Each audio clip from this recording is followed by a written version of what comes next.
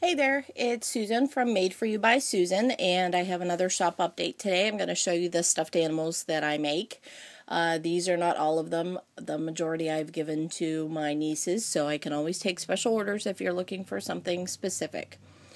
I have kind of an obsession with collecting stuffed animals, and as soon as I found out that I could knit them, I was all there, all in. Even though I have to sew, because the way that I construct them, I still love to do it, even though I don't like sewing. But the end product is pretty fun. So the first thing I want to show you are the little dinosaurs that I make. These are the Stegosauruses.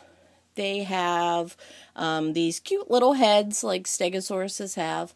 One thing about the eyes, I always use safety eyes in all of my knitting, but because this is a knitted fabric and it has holes in it, it's still fairly easy to pull these out, especially if you're a kid.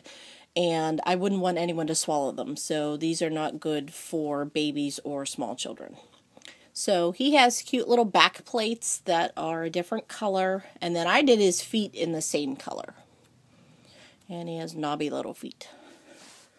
This one over here has slightly bigger eyes, if you can see that, and is a dark purple, and then I did the feet and the plating in the same color.